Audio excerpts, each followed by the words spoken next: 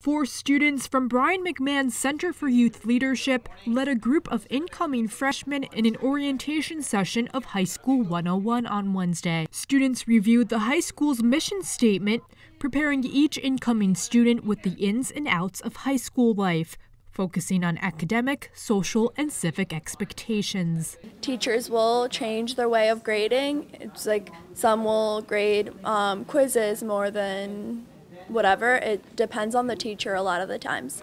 So yeah, just get to know your teachers. Math, it's kind of difficult for me. I get really confused. Incoming freshmen also have the chance to meet with future classmates, test their knowledge on school policies, and ask questions. High school students say some of the best advice they could give freshmen is to always be prepared for class and not to be afraid to ask for help. Their biggest fear is like getting lost, but yeah, that's like the first or second day, and once you get the hang of that, it's the easiest. And then it's just like, don't slack off for your work or whatever. It's just like, yeah, it might get easy and you think, yeah, I can handle it later or whatever, but it will just pile on if you let it. So just keep on top of your work.